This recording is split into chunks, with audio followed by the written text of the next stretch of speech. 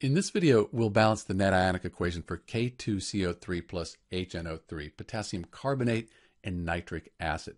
So this is a double displacement reaction, and we end up with these products, potassium nitrate and then this carbonic acid. Carbonic acid, that's going to break down. It's going to decompose into carbon dioxide and water. So we'll balance this net ionic equation here where the carbonic acid is decomposed. This is usually what you're asked to do.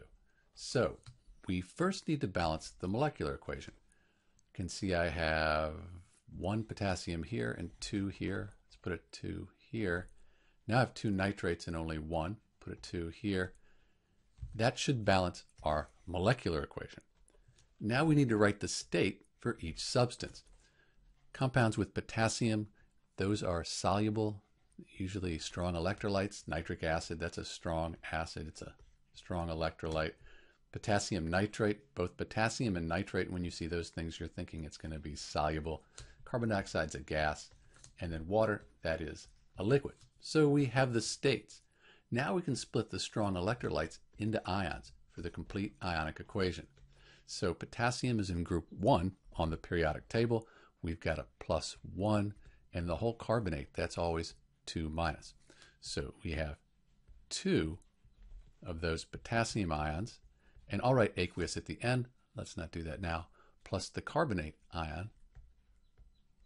Hydrogen group 1 has a plus, and then the nitrate, the whole thing is always 1-. So I have 2 hydrogen ions, plus that 2 goes to everything here, so I have 2 nitrate ions as well.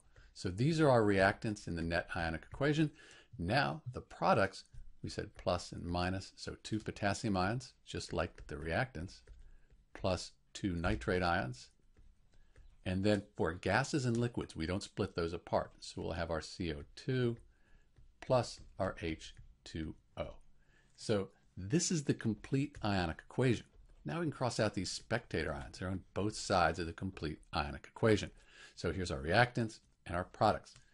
I see we have 2 potassium ions in the reactants and 2 in the products. Get rid of those. And I can see here I've made a mistake. I didn't have my 2 go to everything. So this should be 2 nitrates. That makes sense. So now I have 2 nitrates here and 2 nitrates here, and they cancel out. What's left is the net ionic equation for K2CO3 plus HNO3. Let me clean this up and write the states in. We'll have our net ionic equation.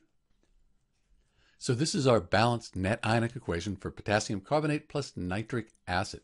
You can see that charge is conserved. I have 2- here, and then 2 times the 1 plus, 2 plus. So if you add those up, that's neutral, and we can see these are neutral compounds, and mass is conserved as well. If you count the atoms up each type, they'll be the same on both sides. One last thing, often you'll see the positive ion put first. Either way, it's the same net ionic equation, maybe it looks a little nicer. This is Dr. B with the balanced net ionic equation for potassium carbonate and nitric acid. Thanks for watching.